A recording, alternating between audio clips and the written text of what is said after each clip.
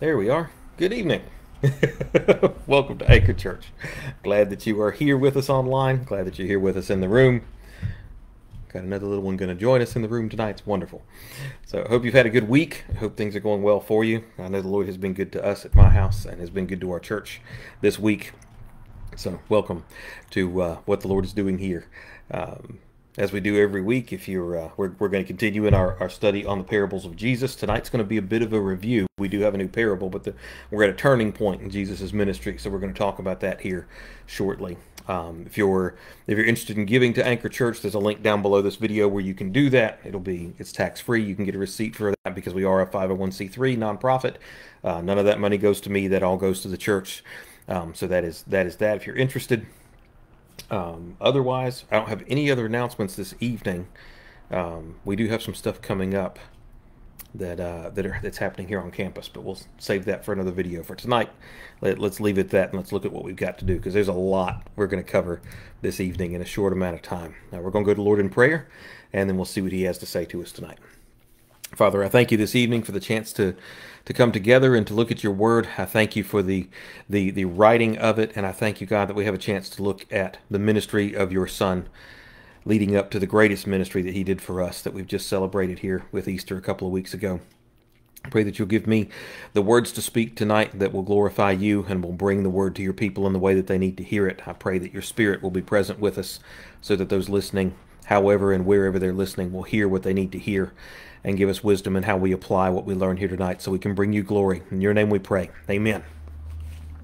So tonight we're going to look at Luke chapter 14, verses 7 through 14.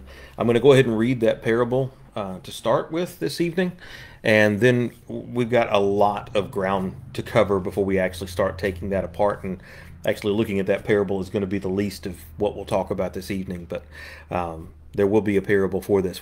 This one, it's called the lowest soul, is what most people refer to this parable as being, the lowest soul. And we'll get to that toward the end. But let's read it for starters so we can get some context on what's happening. Starting in verse 7 of Luke 14. He, that's Jesus, told a parable to those who were invited. That's important. When he noticed how they would choose the best places for themselves. When you're invited by someone to a wedding banquet, don't recline at the best place, because a more distinguished person than you may have been invited by your host. The one who invited both of you may come and say to you, "Give your place to this man," and then in humiliation you will proceed to take the lowest place. But when you're invited, go and recline in the lowest place, so that when the one who invited you comes, he will say to you, "Friend, move up higher." Then you will be honored in the presence of all the other guests. For everyone who exalts himself will be humbled, and the one who humbles himself will be exalted. He also said to the one who had invited him, "When you give a lunch or a dinner, don't invite your friends and your brothers and your relatives or your rich neighbors, because they might invite you back and you would be repaid. On the contrary, when you host a banquet, invite those who are poor, maimed, lame, or blind, and you will be blessed, because they cannot repay you, for you will be repaid at the resurrection of the righteous."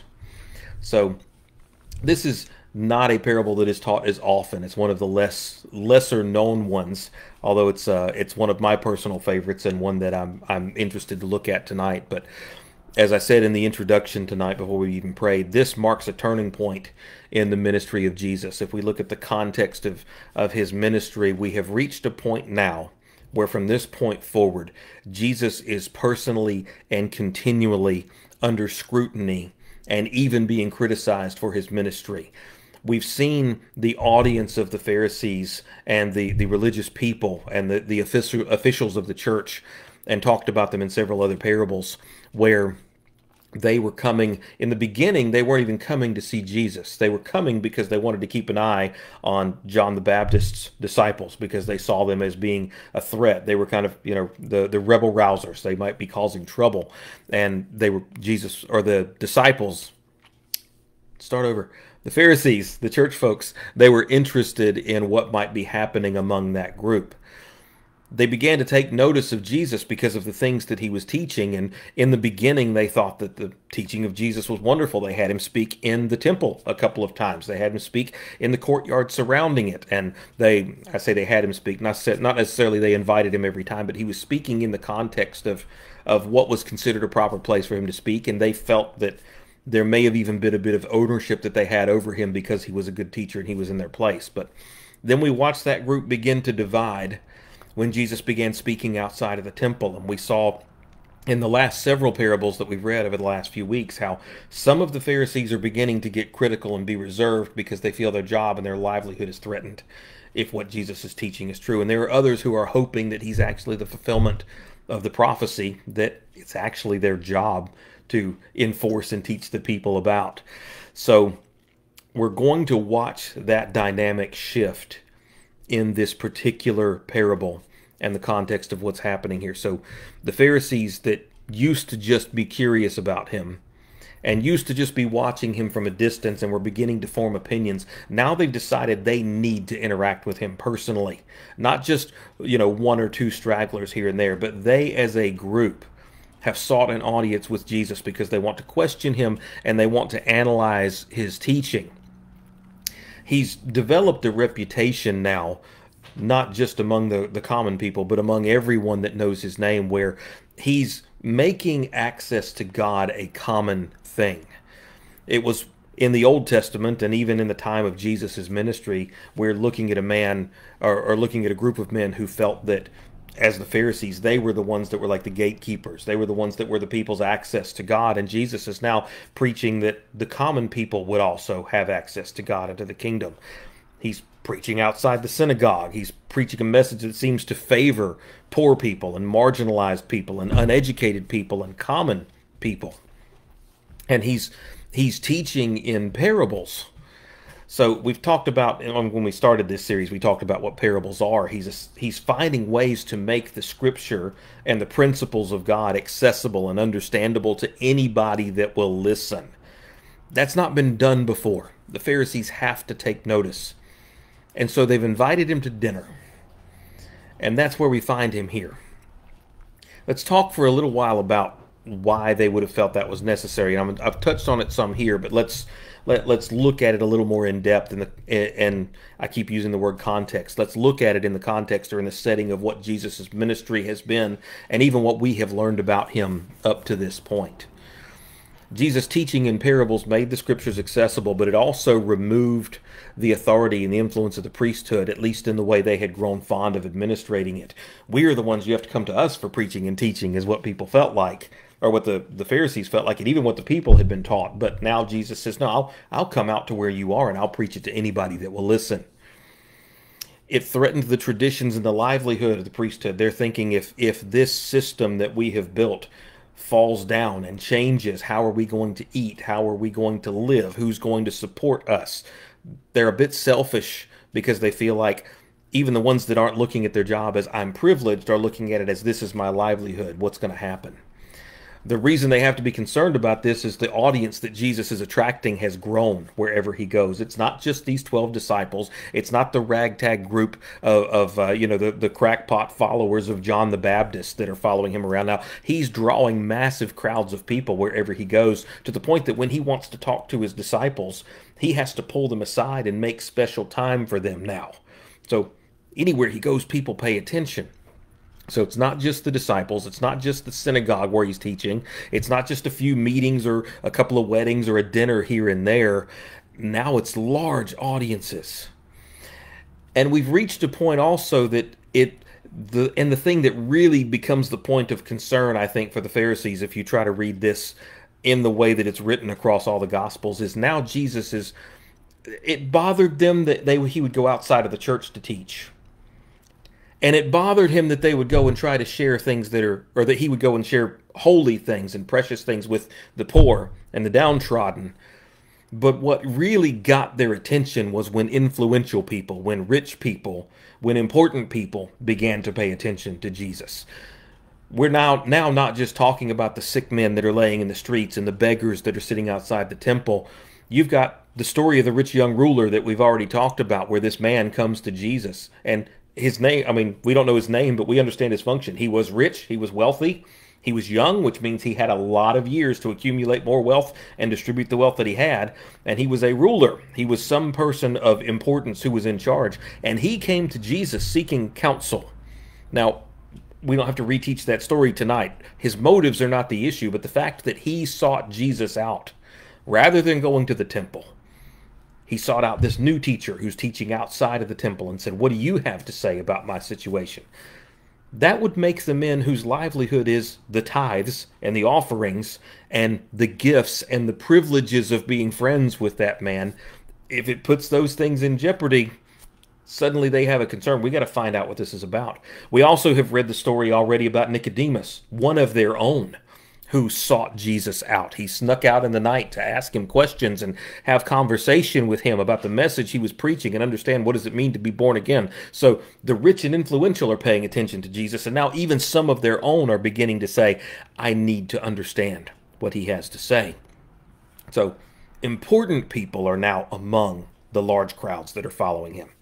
The Pharisees feel threatened. Apart from that, the things that he's teaching would have made the Pharisees uneasy, and it's not just one or two lessons at this point. This is the 17th parable that we've heard Jesus teach in the course of his ministry. If we go look at these other things, we start to see a thread that runs through everything Jesus has taught. I want to take a few minutes and review those tonight.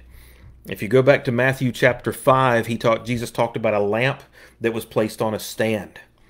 And he stated very clearly that the purpose of his word is to reveal the truth. We don't take the basket and hide the lamp underneath it. We don't take our light and try to pretend it's something else. And we take it out into the public, and it does things. It exposes what it sees. It draws the things that are interested in the light. It repels the things that are not. If the Pharisees are so concerned with their own influence, there are some things that they were engaged in that they may not have wanted people to see. And the idea that Jesus would go and preach that I'm going to bring the truth and it's going to reveal things would have made them nervous. He also clearly states in the word that the word and the truth that he's teaching will expose the things that are hidden. It's not just going to tell people what the truth is. It's also going to take the things that are hidden in the corners that aren't the truth and show them to people. So there's two levels of things here. Here's what's true, and if what we're doing is all true, we have nothing to worry about. But if we say, I'm going to hide these things in the back room and you're not going to know what's going on, but we're more than happy to show you this truth, now he goes a step further. He says, no, we're going to drag everything out into the light. We're going to expose what's hidden. So that includes the truth of the word itself. Yes, I'm going to present the truth to you, but it also means I'm going to show you the truth about the people that are leading you and of the lives that they're leading. And I'm going to show you even the dark corners of yourself that need to change. That would have been disturbing to people that had something to hide. Then Jesus, in that same chapter of Matthew, he talks about salt.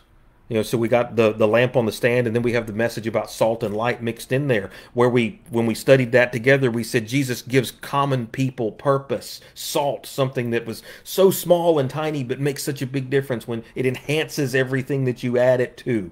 And if it's properly preserved, it does great things to preserve other things along with it.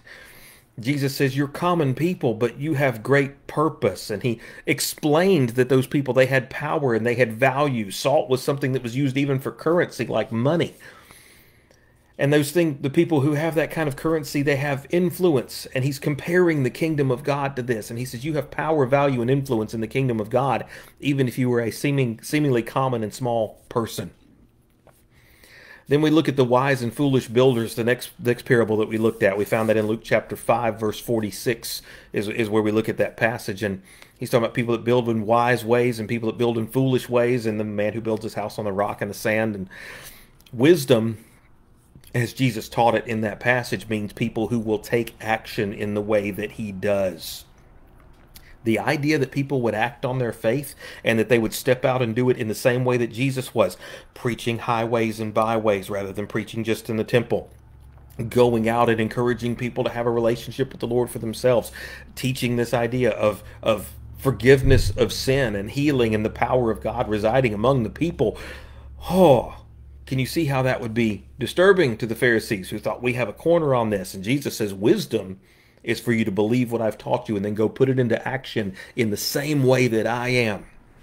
He's encouraging people to act on a faith that they have some say in. I don't need the priest to tell me. I can go to the Lord. That would turn some people's ideas on their head. Then we see the parable about the moneylender in Luke chapter 7. Jesus talks about this and he says there is forgiveness for all sin, great and small. And we're not talking about graduated sins where some require greater sacrifice and some require less. These people don't yet understand that Jesus will be the ultimate sacrifice, but he's setting the stage for that and saying there is forgiveness for all of the sin, and sin just is sin as it is. He equalizes all of it and says there's not some grading or some level. God just hates sin, but there's a forgiveness for all of it. He also gives the illustration in this parable of the moneylender where he talks about small debt or small sin. No matter how little it is, it's impossible for us to repay what we owe. But it's equally easy for him to forgive the big and the small sins because there is so much grace and so much forgiveness in the heart of God. He tells us in this parable that being good people is not enough. He says grace and forgiveness are great equalizers that have nothing to do with the good of men. And this is where we see that reference to the rich young ruler who says, good teacher. And Jesus says, whoa, whoa, whoa, only God is good. People are not good. So the money lender, all sin is going to be forgiven.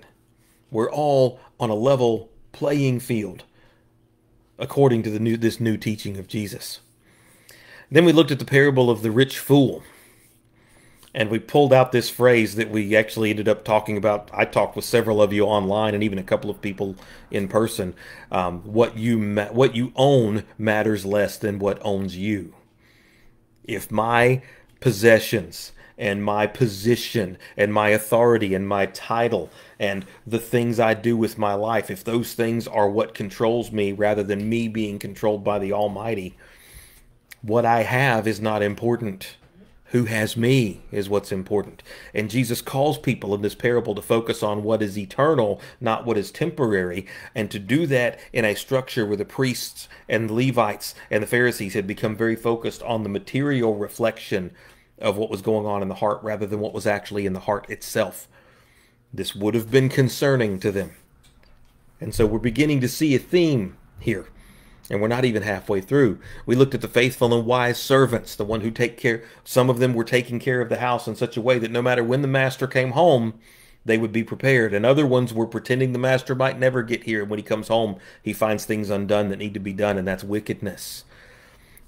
We use that as an illustration, or Jesus used it as an illustration to talk about the importance of knowing the heart and the will of God and understanding what needs to be done in order for him to get honor and glory. And to do those things selflessly, whether we see reward for them here on earth or not. Then we saw the parable in Matthew 13 about the weeds and the wheat. We learn from that parable the importance of allowing God to determine what is good and what is bad, not me trying to sort it out, not any human person. It's not up to man to look at this and say this is good and this is bad. God determines those things, and we simply do our best to reflect him and understand what he's decided. But it's God who decides. The implication here that there are weeds among God's people would have been a particular objection to the Pharisees, not because he was singling them out, but because they had some things to feel guilty about. And we find that in our own life. When a message gets preached on a Sunday, or when we hear someone even say an aside, or we read something out of a devotional when we're spending time with the Lord, when we begin to feel convicted or uncomfortable with that truth, it often means that we are perhaps one of the problems being addressed. That message stepped on my toes because I'm aware of some things I need to fix. That devotion really has just had me grumpy and angry all day because it shined the light on me. There are some weeds among God's people, and even in God's people, there are some weeds in my own heart that need to be addressed and pulled out. The Lord used that parable to explain that we need some cleanup in our life, and God's willing to do it, but he also exposed the fact that there were some people among those who said, I'm a Christian. I know we didn't use that word yet. I'm making it modern at the same time. There are people among those who say, I'm a Christian, or even people here who would have said, I am a faithful follower of God, who were actually playing God themselves and putting themselves in a very dangerous position. You don't get to decide what's right and wrong and what you will do and what you won't and what's good and bad. The Lord sorts that out, and the Lord alone. Then we looked at a group of 3 parables together. A seed that was growing in the ground, a mustard seed, and yeast. We said this is a kingdom of heaven trilogy. These are 3 things that Jesus says the kingdom of heaven is like. And he used those three parables to talk about the power of the kingdom of heaven, what kind of influence and authority that it has. And he told the stories in a way that it made it available to anybody that would seek after God. If you're looking for him, the power and the influence and the authority of heaven dwell with you, the people of God. The kingdom of God is not being controlled by men, but we can participate in it and take part in it ourselves if we'll submit and follow him. The kingdom of heaven is like this. We talked about the kingdom being adaptive. It adapts to different environments to become effective, and it even changes inside of us so that we are most effective in the place where he puts us. We talked about how, as a seed, the kingdom multiplies, and it changes everything that it touches. We talked about how it's self-sufficient. We talked about how it's just everything that we need to grow that plant is even in the mustard seed that is so tiny. And it's indestructible. There's no room for anything extra in it. And that's what makes it so strong and makes it so effective. And it's unable to be defeated. Once it hatches and begins to grow, it's one of the strongest, most dependable things that there is. And Jesus closes that series of messages about what the kingdom of heaven is like. And he says, everyone who is under the authority of God. And that's everybody. We're all. Whether we accept and believe or whether we don't. We're all under the authority of God. Eventually, we will all submit to his authority. And the question we have to answer is, will we submit to it willingly so that we have direct access to God and participate in what he's doing? Or do we respond by rejecting it and suffer the consequences of being outside of it? We're all subject to his authority and his will. Then we looked at two other parables about treasure. One was a hidden treasure and one is a fine pearl. We find those in Matthew chapter 13. And we learn from those parables that the kingdom of God is priceless. And we also learn that the kingdom of God is attainable for all people. And it's worth doing whatever is necessary to take part in it. You remember the hidden treasure was the coins that were found in a field, the treasure found in a field. And even though the man that found it was in his rights to take it, he did everything possible to make sure it was above board to acquire it. The fine pearl was the jeweler or the trinket holder in the marketplace that had come across something and he sold everything he owned because that one pearl was worth it. The kingdom is priceless and worth any cost to participate in. And worth it to do whatever is necessary so that we personally have access to God and are able to do all that he wants us to do. It's worth any cost. We looked at the parable of the master and servant in Luke chapter 17 that tells us that the master and the servant are not equal. The master has an authority that we don't have, and he absolutely has the right to tell us how we should behave and what we should and shouldn't do because of who he is.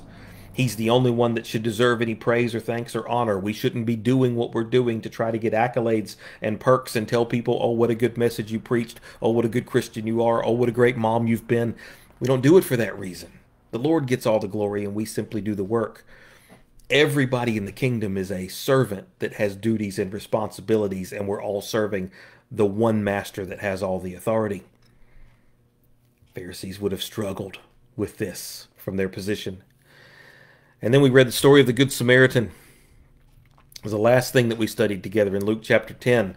We talked about the importance of understanding the word and knowing the heart of the master, not just being able to recite scripture and say that we know all the laws and all the rules.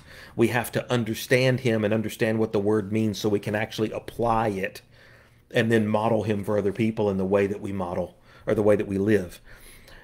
We talked about the interpretation of the word. It's important that we understand it so we can interpret it properly, because the way I read it and see it and hear it will determine how I behave.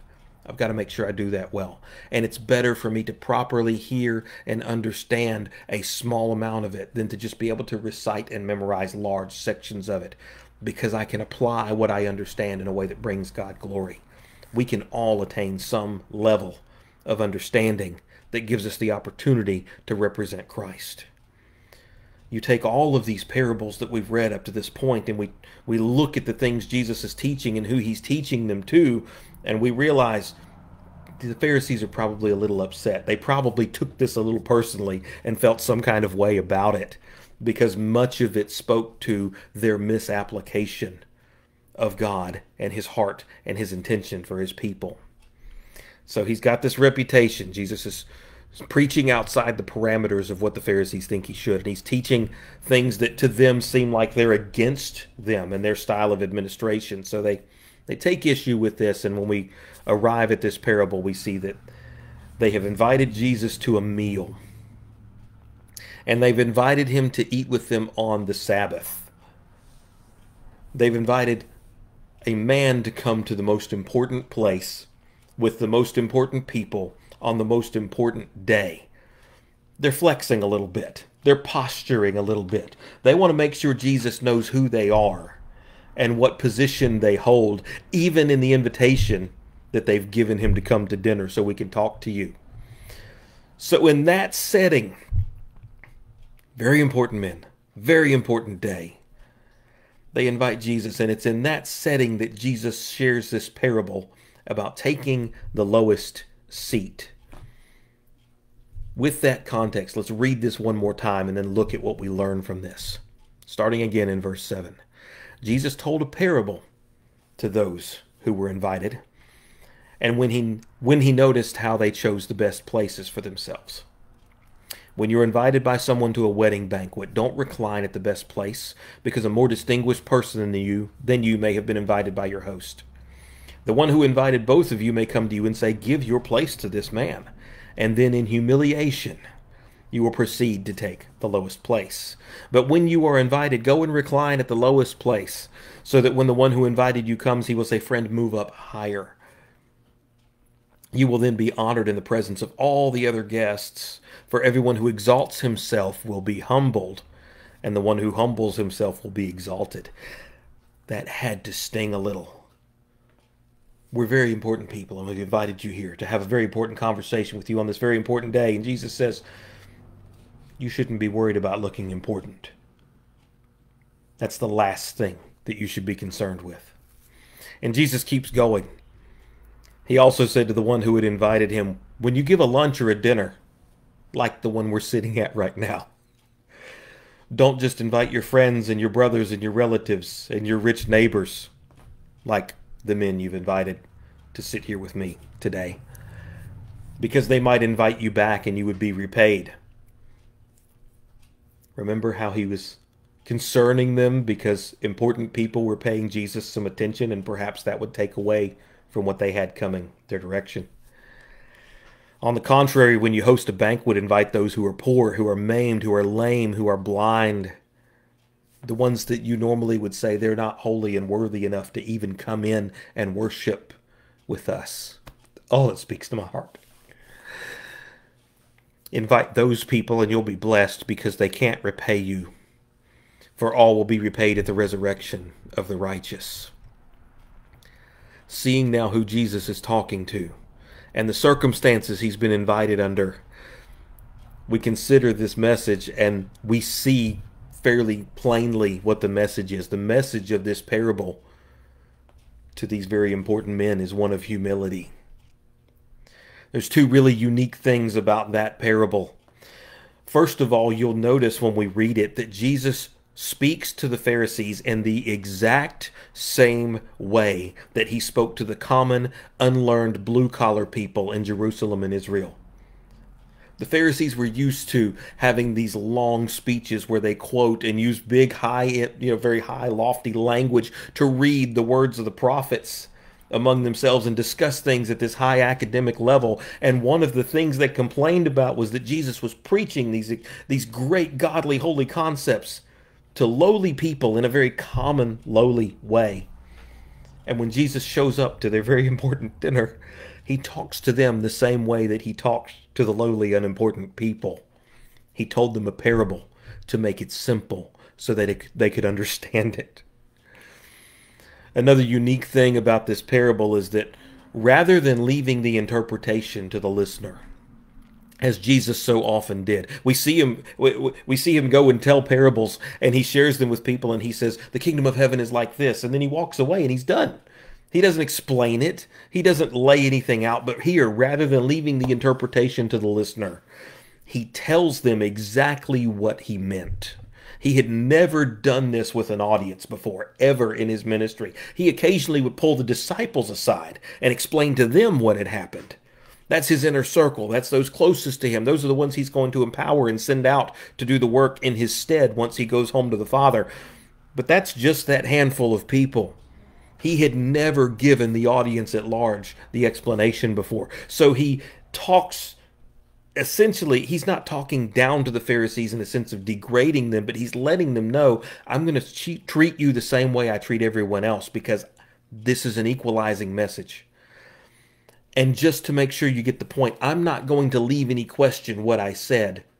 I'm going to tell you exactly what I mean. The Pharisees would have understood what he was doing, and they would have taken the point rather sharply, perhaps even harshly, probably even would have been offended a little. You've talked to me like a commoner, and then you felt the need to explain it to me. You've heard the term mansplaining before. It's popular in our culture. Jesus was not doing this to degrade them, but they would have, because they were offended, because their hearts were pricked, because they realized what he was saying to them. They would have taken it very much that way. You're explaining something to me that I should be smart enough to understand. That's the tone that the Pharisees are taking in receiving this message. It seems silly to ask this question, but for the sake of the study, let's look at it. Why would that parable, being told in that way, be so significant to that audience? Humility is something that the Pharisees obviously lacked. And humility is something that it's the most mentioned characteristic of all, or the most mentioned characteristic of every believer in Scripture. When we look at the people that God speaks of and he mentions their name and he holds them in high esteem and their names actually make it, whether it's the Old or the New Testament, when someone's name gets mentioned and they're claimed to be a great believer, humility is the thing that gets the most mentions of anything when we're talking about their characteristics. And that's the subject of this parable. He taught this to the most esteemed and prideful men in all of Israel, the priests and the Pharisees. And he chose humility to talk to them about. And when we talk about that being a big subject, like, well, but surely there are some other things that got talked about a whole lot more. Love is the thing that most people say first when you ask, what was the message of Jesus? It was love. In the context, or in the entirety of Jesus' ministry, love is only mentioned 47 times. Seems like a lot, but 47 mentions. Faith would seem like something, we mention that a lot. Faith is only mentioned in Jesus' ministry 94 times in his teaching. We've talked about knowledge before, and he talks a lot about knowledge, but it only gets 103 mentions. But humility is mentioned 179 times. 179 times. We think love is the big one, and we say 40, and there's only 47 of that, but humility gets 179. Having a humble heart is the cornerstone and the foundation of our faith in Christ. And it was important that Jesus share that with these men because they lacked it. So they had no foundation upon which to build this new covenant that he said he was leaving with them. If you look at verses 10 and 11 of this passage that we just read, I'll read what the scripture says. It says, "But when you are invited, go and recline in the lowest place, so that when the one who invited you comes, he'll say, 'Friend, move up higher.'" It's the ministry of Jesus right there. "Friend, come up higher. Son, daughter, one that I love, don't think so lowly of yourself. Let me invite you up. If you think highly of yourself, we have a problem." He says, "You'll be honored in the presence of the guests if you sit lowly. But if you exalt yourself," verse 11, "you will be humbled. But the one who humbles himself will be exalted." That's the ministry of Jesus. Let me call you up higher. Let me bring you up and esteem you. Choose a low place for yourself. And if you need to be elevated, let me do that. If we read that, or if we look at that, say in our own words, or if I were to kind of dumb that down, it's better to humble yourself and get lifted up than it is to exalt yourself and be humiliated. That humility and humble, they come from the same word. Being humble is a state of mind. It's the idea that I would willfully prefer others above me. Humiliation, which comes from the same root word, means I have been humbled or put down against my will. Humility, I'm willing to be low. Humiliation, I am forced down against my will. The point is, God is the only one that gets exalted, and God commands us to be humble. In his presence, we're all brought low. And among his people, we should think ourselves more lowly than the next person. We should prefer them above ourselves. That's the kind of love that he did preach about the 47 times that he mentions it in Scripture. God says, humble yourself in the sight of the Lord. And God will get humility out of us one way or the other. And he's not going to do it in a way that is unjust or is about humiliating us for the sake of proving a point. It's simply the default reaction. If you've sat in the wrong place at the table, you're going to be asked to move. And whether that means you'll be moved up or moved down has to do with your opinion of yourself versus the position that the Savior has given you or set aside for you.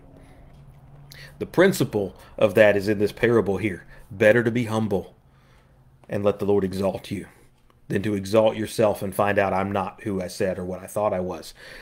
And then Jesus takes that even further in the next principle he shares. It's interesting because this is one that all of these principles, honestly, they apply whether we're dealing with faith or not, but they're most important in our faith. If you look at verses 12 through 14, I'm just going to paraphrase those and say, it's better to be generous to humble and lowly people than it is to surround myself with important people and become arrogant and think more highly of myself than I should. I mean, Jesus, in a very kind way, calls them arrogant when he looks at this room full of self-important people and says, it's better for you to serve the humble than to hold a big feast like this and invite all these important people and posture in front of me in the way that you've done today. It is better to help those that are in need than it is to only help the people that benefit you. Humility is a really unique trait in the kingdom of God. It's unique because you don't have a whole lot of people that seek that out. But it's the one thing, it's the one gift, it's the one trait, it's the one characteristic of God that absolutely anyone can have. Anyone can be humble. I can choose to be humble. I can choose humility. I can choose to elevate other people and hold them in higher esteem than myself. That's a choice that I make. That's an attitude or a trait or a characteristic that I can cultivate within myself that God will honor. There are very few of those. Anyone can have it. And anyone who does it, humility, it does something different than anything else does because it immediately elevates the people around you. There's not another thing that you can do that makes everyone else around you better.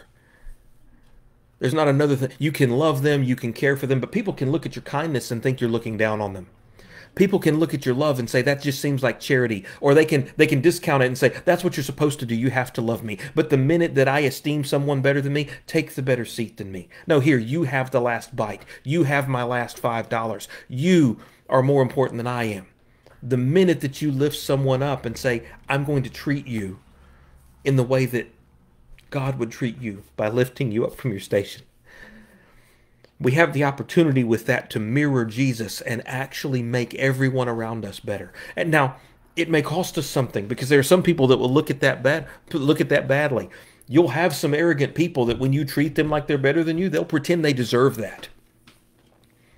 And that may not be true, but that takes nothing away from me serving the Lord with my humility. I've still exalted the person around me. There are other people who will have a hard time accepting it because they see themselves as lower than you. And I'm not talking about that fake church thing that we do. It's like, oh no, brother, it's just the Lord. You go first, the last is first, and the first is last. Oh no, brother, I couldn't dare. You're so much. That's garbage. We're talking about genuine humility that mirrors Jesus, because his message and his ministry and his posture for 33 years on earth was taking people who are, he's fully man and fully God, and he literally made those other people more important than him. I will die the worst death that I can die. I will cook food for you while we sit on the beach. I will preach and teach to you that don't deserve to hear the word.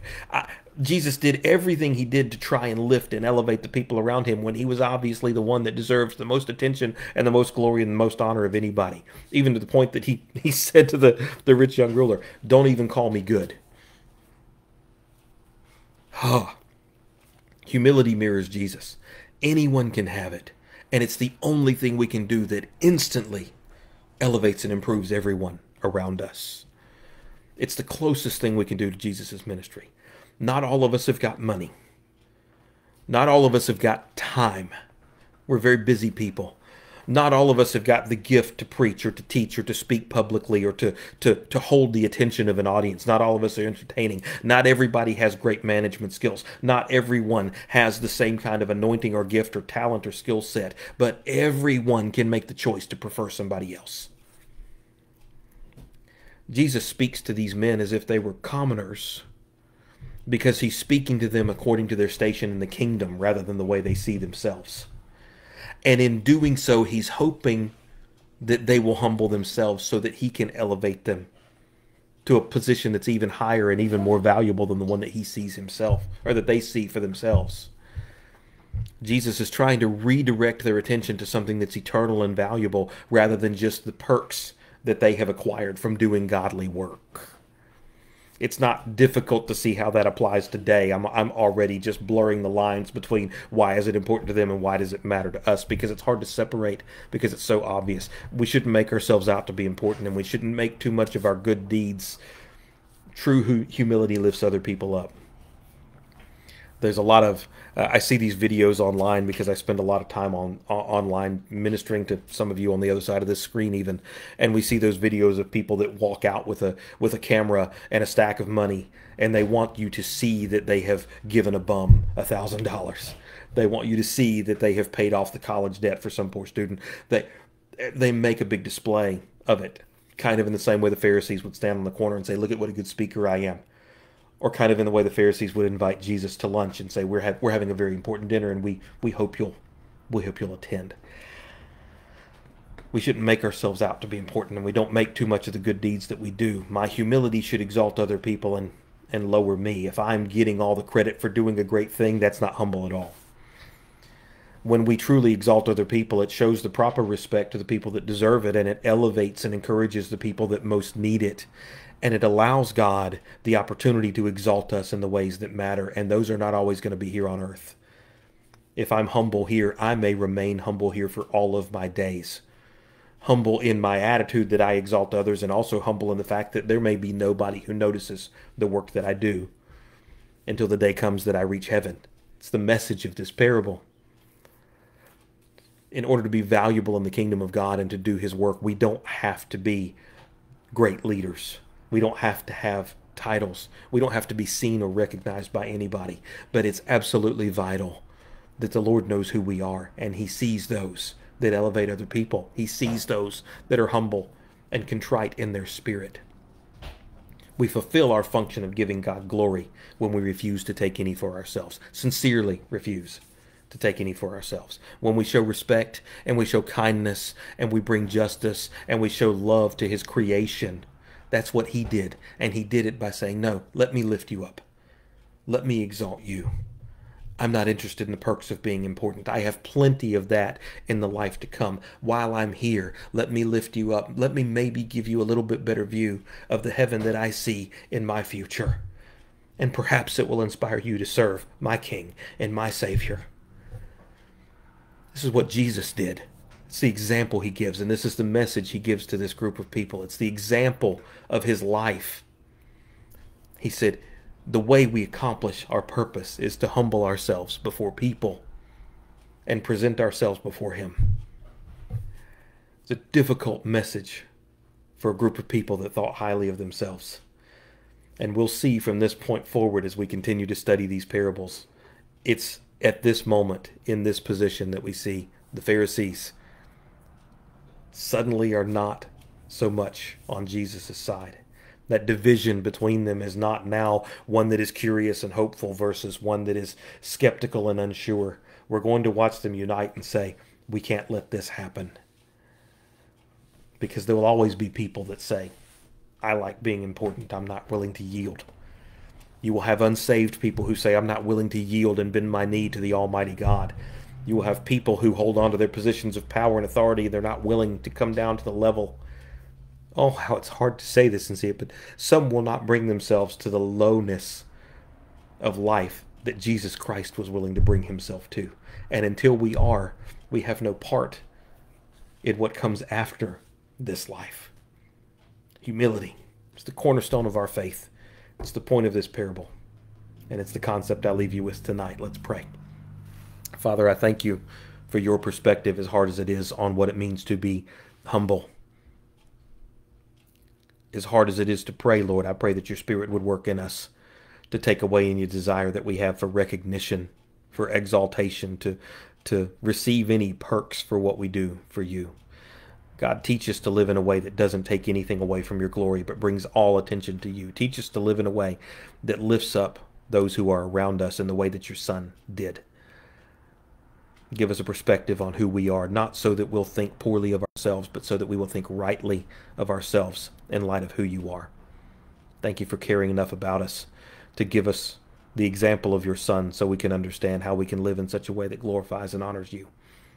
We love you, Lord. It's good to be with you tonight. Keep us safe as we go. Bring us back at the next appointed time that you give us to be in your presence together, and in every moment in between. May we bring glory to your name. We pray this in the name of your Son. Amen. Thank you for being here tonight. I look forward to seeing you again very soon.